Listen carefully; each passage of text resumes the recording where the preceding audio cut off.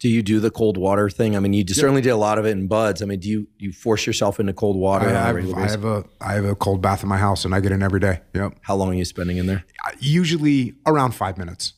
5 minutes. Before you train or after you train? No, after. So this is something I haven't played with yet. And for me, I'm like such a, I don't like to make a bunch of effort for something. So for me, going downstairs, getting in the ice tub, and I guess you only need to do it before you work out, you only go a minute, right?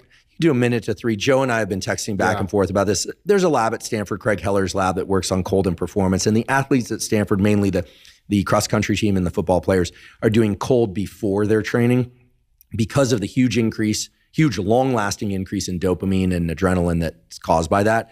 They're finding it increases performance mainly by waking people up and getting them focused. It creates energy, basically. And students, everyone thinks of like, oh, athletes are all super motivated.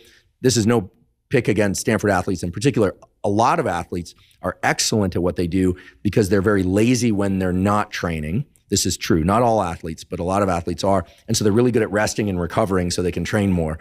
But a lot of athletes have a hard time getting into gear to train every day. And the cold is a great stimulus, right? It's like a 4-shot of espresso kind of stimulus without all the jitters. Yeah. I think maybe going in there for a minute would be cool before a workout. I will say this. So I had like a long workout, and it was a Saturday, which means on Saturday I do jiu-jitsu kind of in the morning around 10 o'clock. And I had like a long workout, went for a long run.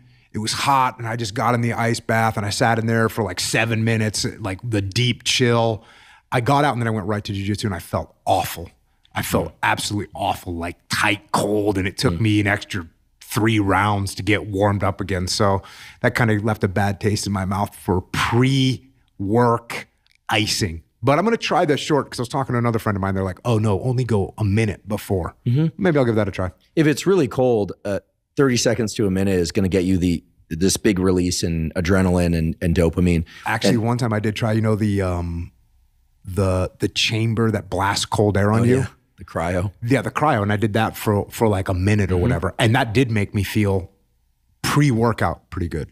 Yeah, I think that the whole notion of cold for metabolism, people say, well, it's not that big of an increase in metabolism. Look, as far as I'm concerned, the main function of the cold for most people is going to be the discipline of doing it, the sense of resilience that you can build up over time, just being familiar with having the adrenaline in your system, and then the fact that the dopamine increases are huge and long-lasting. I mean, they're like 2.5x increases.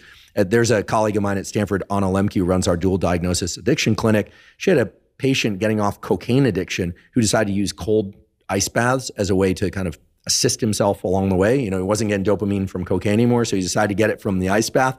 The difference is cocaine gives you these sharp increases and then decreases that drop you way below baseline. So what do people do? They go seek more cocaine. It's really pernicious that way.